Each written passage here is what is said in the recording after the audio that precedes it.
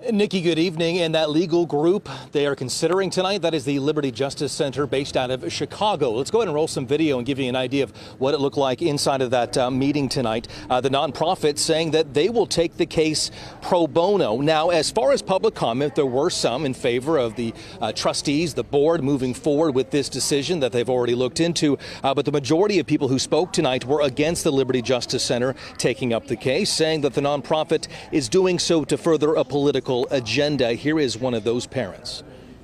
I think we're being served a false choice. Accept pro bono representation or pay for legal representation when there is a very clear third option, which is to drop the policy and comply with California law. That would be very simple and it wouldn't cost any money at all, and they're ignoring that. So public comment in all this lasting about 45 minutes. In the end, the trustees deciding 4-1 to move forward with that nonprofit to represent them in this.